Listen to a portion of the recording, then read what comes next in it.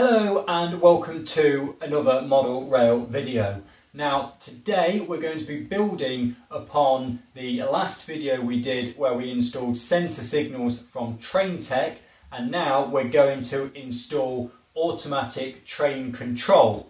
Now you join me on the floor of my layout room. The layout is just over here to my right.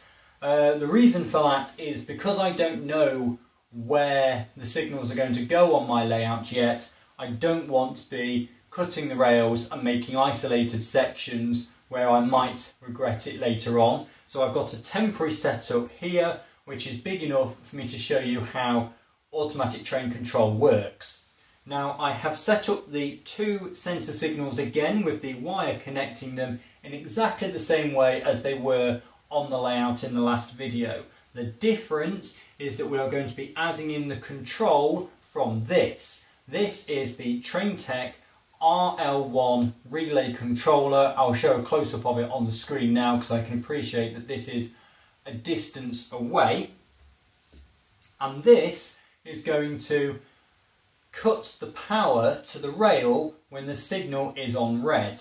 So the first thing that you need to do, I've done it on this signal already, is to cut the rail and create an insulated section, a little block section on the inside rail nearest the signal at each signal point, and that is where the power is going to be cut.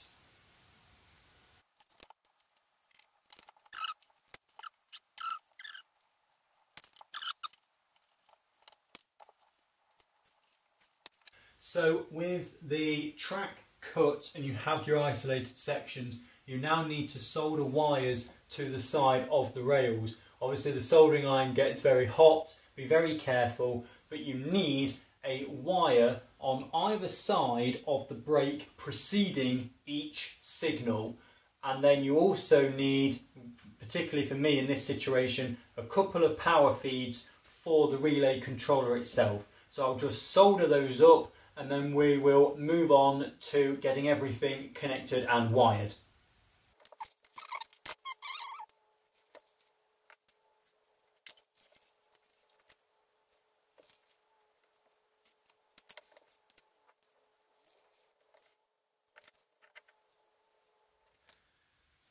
Okay, so whilst the soldering iron is cooling, you can see I've soldered all the wires now. We can get on with connecting the wires to the relay controller.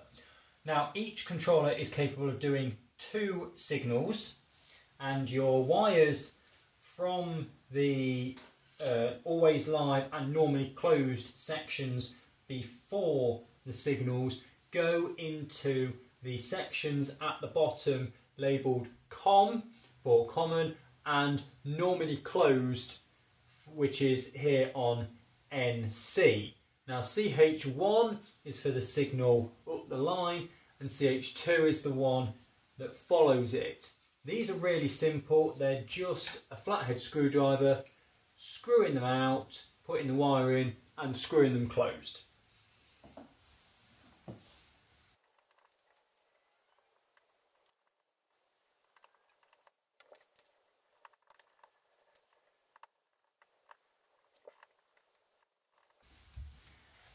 And that is all there is to it as far as wiring the relay controller to the signals is concerned. All we have to do now is wire the power to the controller, connect the signal power to the signal, and then we're there. So now all of the track feeds are connected to the relay controller.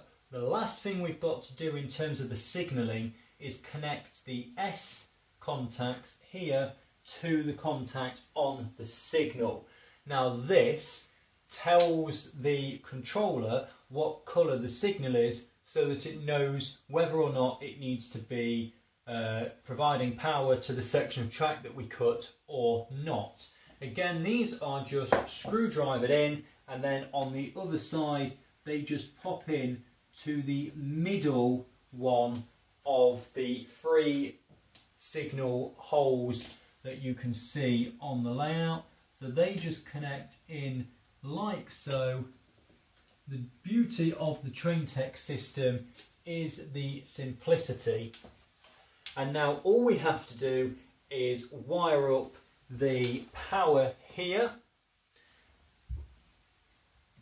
And these just screw in.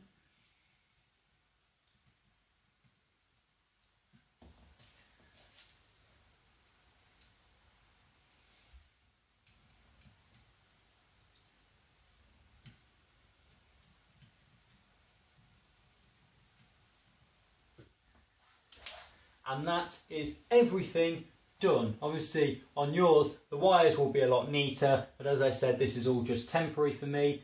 So let's power it up and see if it works. Okay, so everything is now wired up. It does look like a mass of wires. Yours will obviously be a lot neater than this. There's a few things that I negated to think about when doing it on this temporary setup of track. Number one was the power wires that we needed. So this big black wire around the end is a dropper wire. There's a loop of wire there that's a dropper wire. The only thing you actually need for the relay controller itself are the two wires to the isolated sections. So yours will look a lot neater. Don't think that it's a difficult thing to do. The two signals at the moment are on green. If I bring the first locomotive forward,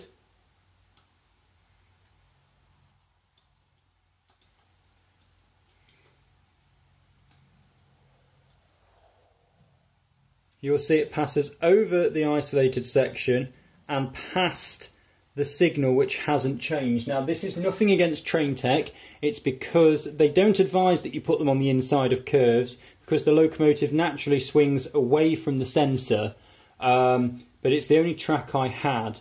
So if I just do it with my finger, you'll see it's now changed to red. Now if I bring a second locomotive, this short GWR 040 sensor, you will see that whilst the Smoky Joe is in that block with the signal red, the GWR locomotive will not go past that point because it has hit the bit of the sensor which is dead because the signal is red. If I move Smoky Joe onwards, I can just do this manually. If I move it onwards and flick the other signal red, this signal goes to green and the GWR continues without me doing anything.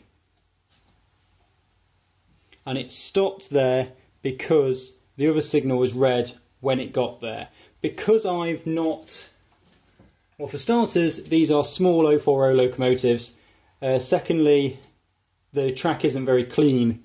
And thirdly, I haven't soldered all the wires to the track. It isn't the best, but you do get the idea. And you can link as many of those up as you need to.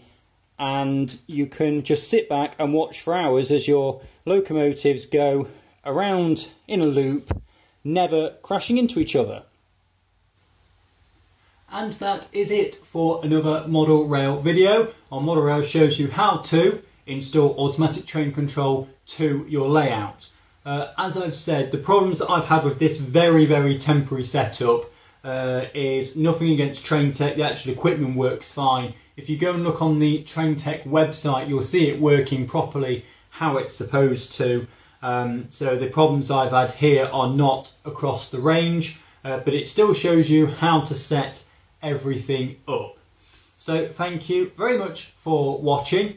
Hope you have enjoyed. If you'd like to see more of these tutorial videos, let us know in the comments what you'd like to see demonstrated. And happy modelling!